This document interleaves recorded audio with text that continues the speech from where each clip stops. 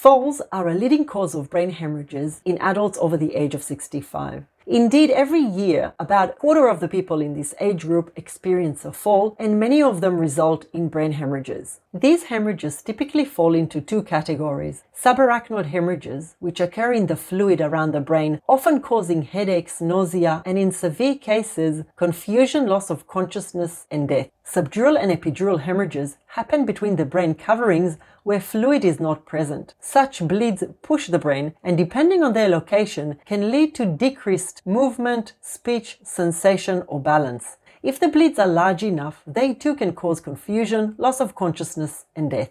Given the variable symptoms and severity, early detection through brain imaging is critical to understand the symptoms, prevent deterioration, and develop an effective treatment plan. Join my live seminar for an in-depth discussion of brain bleeds, symptoms, and treatment strategies. See you there!